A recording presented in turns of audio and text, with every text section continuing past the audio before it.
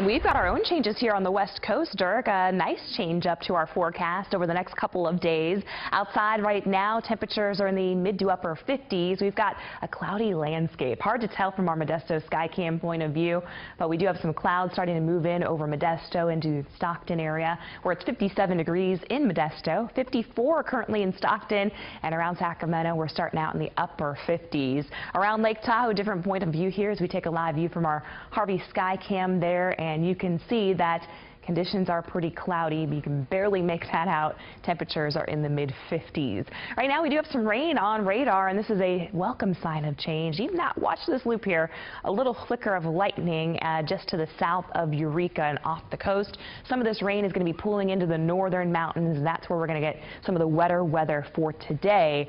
But I do think we've got a couple of changes headed our way as this system moves through today. Slow moving, and again, the main beneficiary is going to be north of Interstate 80, where we'll see most of the rain this afternoon, and then another system moving in from the north, and that system will provide us with more rain just in time for the weekend. So follow through with Futurecast here. This is 5 o'clock in the afternoon today, and again, the rain hung up along the northern coast, spreading in towards places like Plumas County. Then watching the system, it falls apart. We don't really get anything in the way of rain for the Central Valley today. But watch as we get into your Friday. Friday's going to be a bright and sunny day as this ridge kind of rebounds a bit.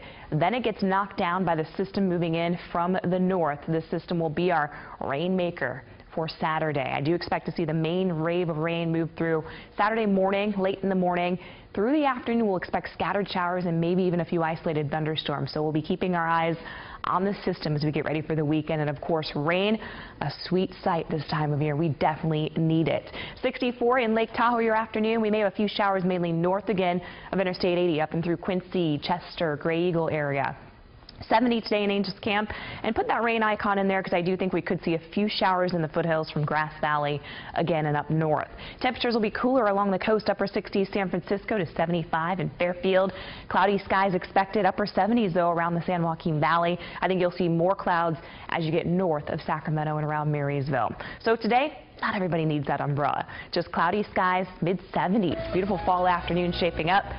Tomorrow, sunny, 80, and then look at the drop-off as we head into Saturday with that system moving through upper 60s, breezy and soggy for Saturday. 6:20 right now. Jacqueline has a look at